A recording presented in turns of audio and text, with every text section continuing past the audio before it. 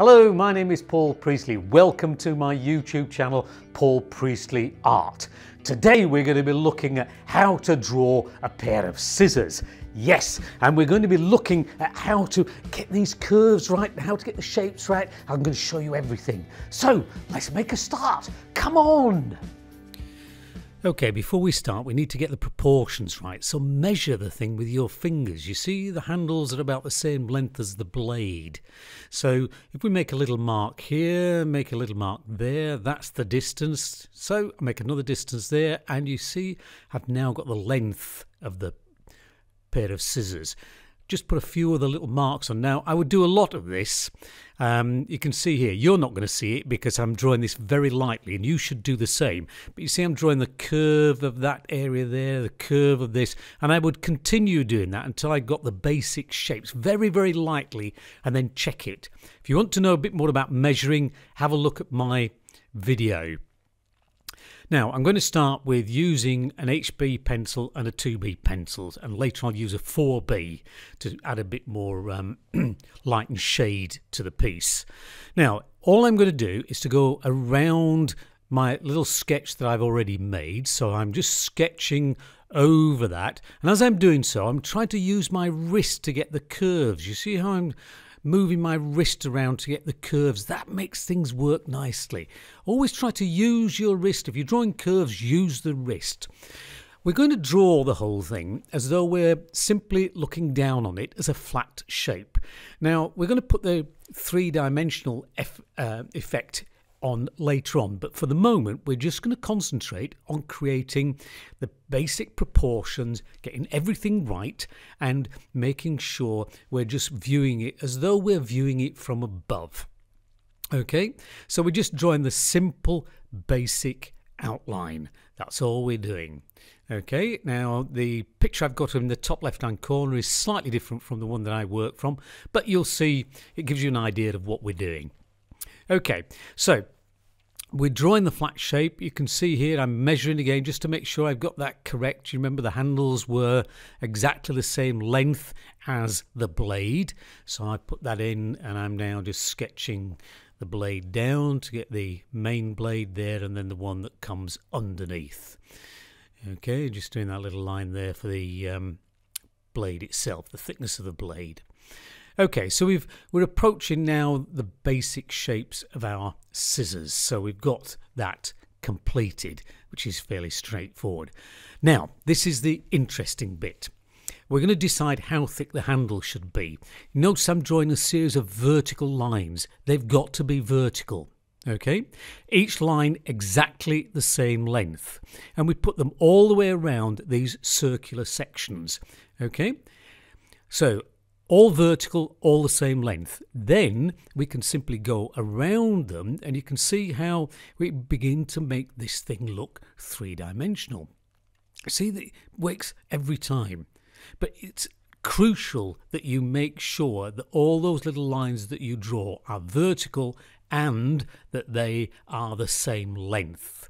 You see, we do the same thing around here as well. Just going round. You can draw them. You don't need to measure them. You can draw them. Use your eyes. Okay, we've done the same thing here. I can simply draw around them.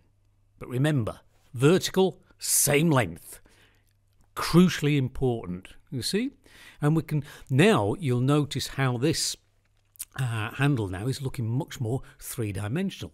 It's hasn't got any rounded edges or anything like that, but we've got the basic shape. And this is what you should do with any drawing. Get the basic shapes and proportions right first, then move on to all the detail, the fancy bits, the shading and everything else. So we're checking now for accuracy, the size of the piece and so on. I'm moving to a different pencil now, my 2B pencil, and I'm just going to round off some of these edges. You see what I'm doing there? Just rounding them off a little bit, and once I've done that, I'll then start the shading. So I'm just going over this. I wouldn't necessarily do this on a real drawing. I'm just doing this so that you can see exactly what's going on. Okay, we've decided where the light is coming from, so therefore the inside of The handle here is going to be in shadow. Now we're basing it on the photograph, but as I say, the photograph is not the exact angle I was looking at, so it's just there as reference. Now, inside here is going to be darker. If you press on lighter and lighter with your pencil, you see you get lighter and lighter tones. It's all to do with the pressure you put on with the pencil. So I'm pressing on really hard here, as you can see, and I'm now sharpening that edge, and you see how that shading now creates an edge and not an outline, and that makes the whole piece look a little bit more interesting as a drawing. So in this particular drawing, you're going to end up with a contrast between edges and outlines rather than just outlines everywhere. So sometimes try to use your shading to disguise the outline, to get rid of the outline. You notice here I'm varying the pressure I put on my pencil so it gets light around there and then dark as we come inside here. Okay, we do the same thing here. Lighter to start with because that's going to be slightly lighter, and it will get darker as we go round to the right hand side here. You see, as I'm doing. So it's getting much darker as it comes across.